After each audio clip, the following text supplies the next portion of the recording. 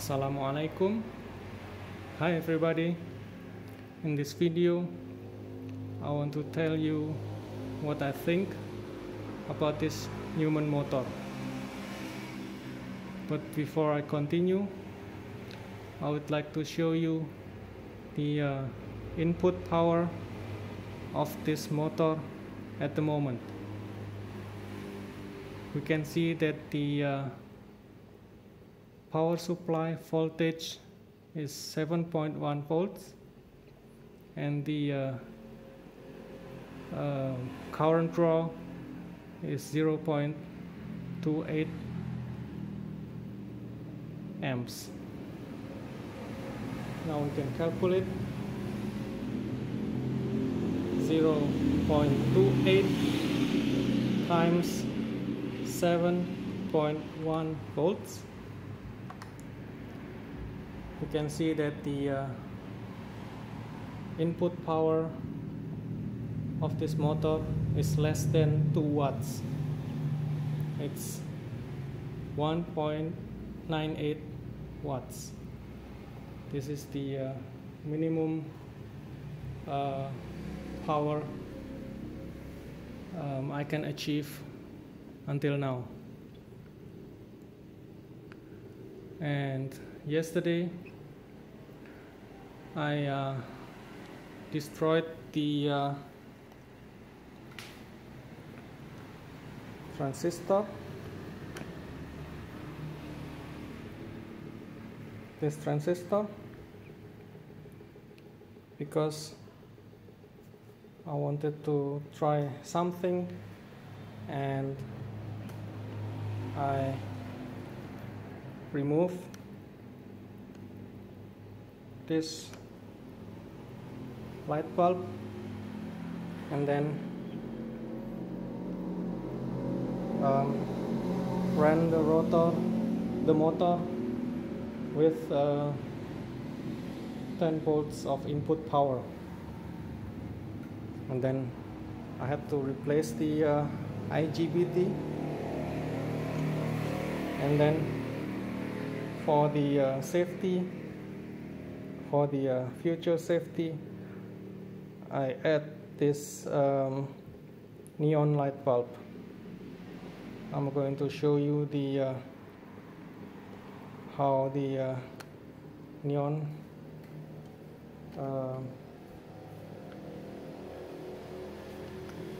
make the or can save the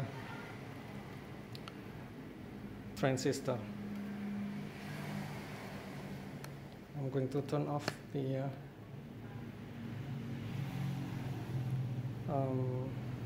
power supply first, and then remove the light bulb, and then start the motor again.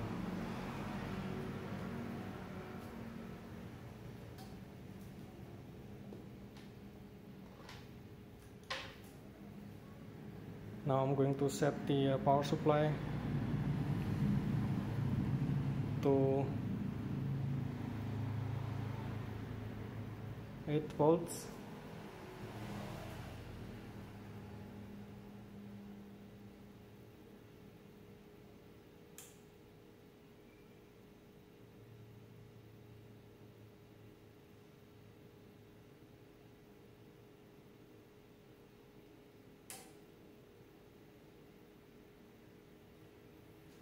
Now I'm going to turn the rotor.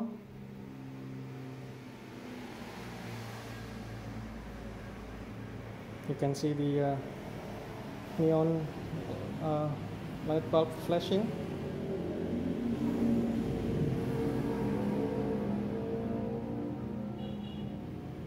If I turn the rotor slowly, the neon will not flash with blue or violet light. See that?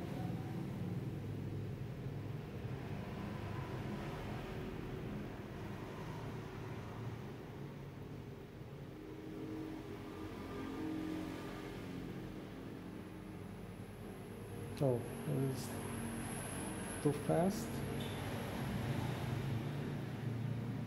too slow, again too fast.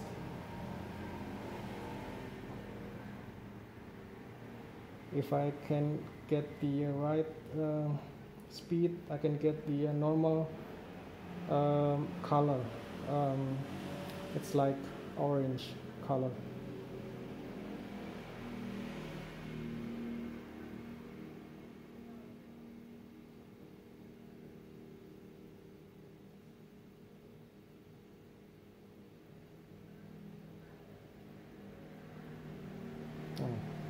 Anyway, I will continue with the video. Sorry.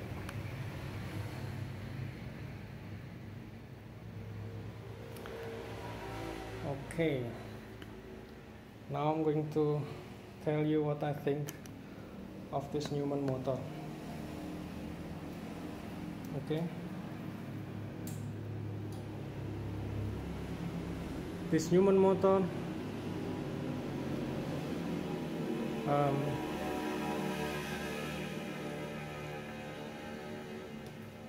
is very similar to two-stroke gasoline motor, because we have power pulse every 360 degrees. Okay, the two-stroke gasoline motor has this characteristic as well. Okay, one power stroke every 360 degrees, and the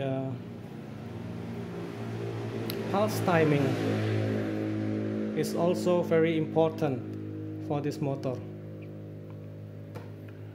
And I think this particular motor is very similar to John Bedini's zero force motor.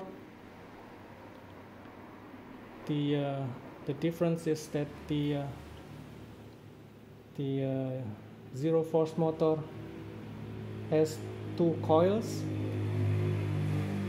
on the side or around the rotor, and also the timing, the pulse timing is exactly the same as this.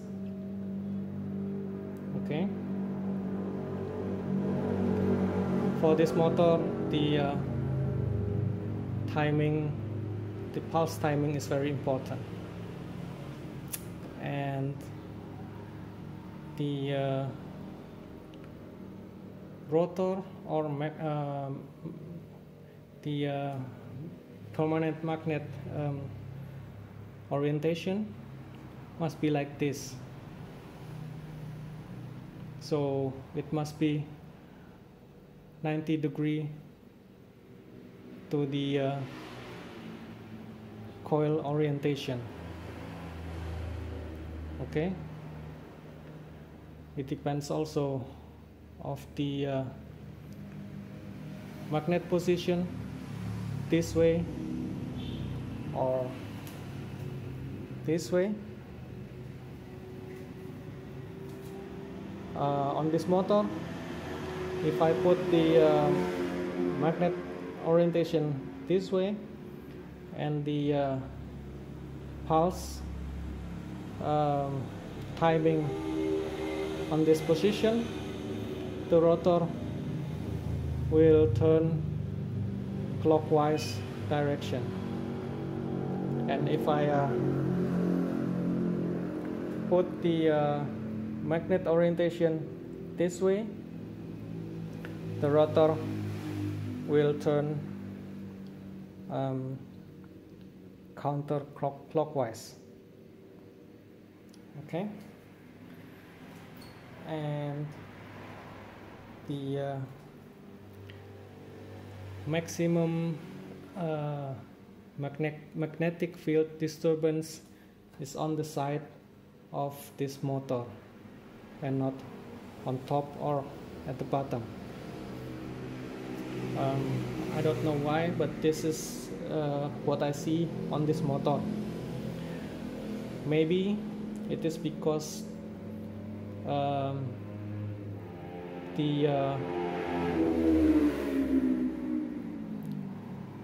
this is the place where the two magnetic field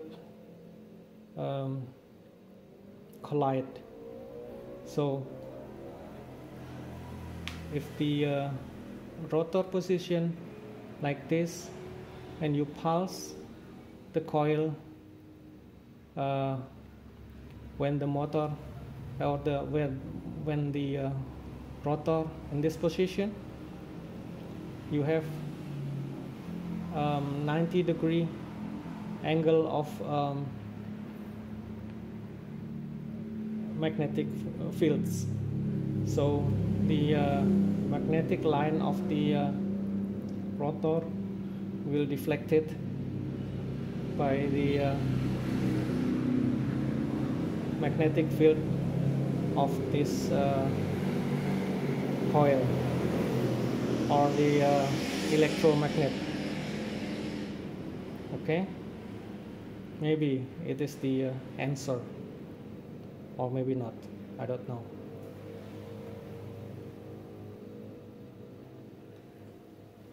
And what else? Oh yeah, so if you want to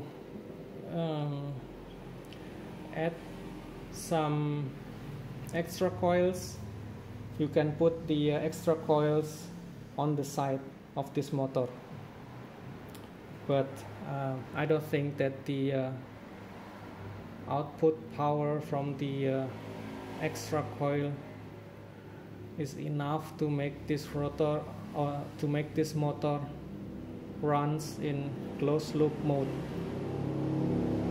So I think this particular motor is not free energy device. Okay, I think that's it for now. Oh, one more thing. I'm going to put my PayPal link on the description, on the video description. So if you want to help me, you can donate through PayPal, and I really appreciate your help, and with your donation I can continue my research. Okay, thank you for watching. Until next video, bye bye.